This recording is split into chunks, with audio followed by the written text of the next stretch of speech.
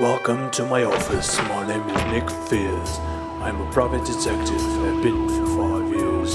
Used to be on the force with my partner Bill Trott till the last case we work when Bill got himself shot. We were working homicide and man, those were the days, solving 3 to 4 cases on a weekly basis. But this last one was jinx. It involved a cruel dame, and for her I just fell into disgrace and shame.